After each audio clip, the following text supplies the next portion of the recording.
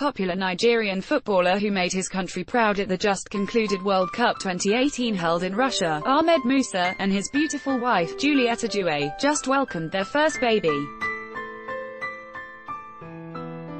The football star on Thursday, July the 26th, took to his social media handle to announce and share a picture of his bouncing baby boy.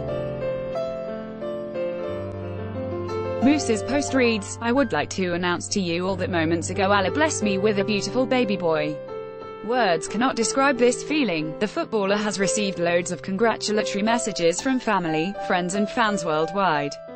Earlier reported that he shared their picture on Instagram as he penned down sweet words to his sweetheart. It could also be recalled that Juliet is Musa's second wife, as he had been previously married to Jamila. Musa and Jamila were once involved in what was termed as domestic violence in their England home.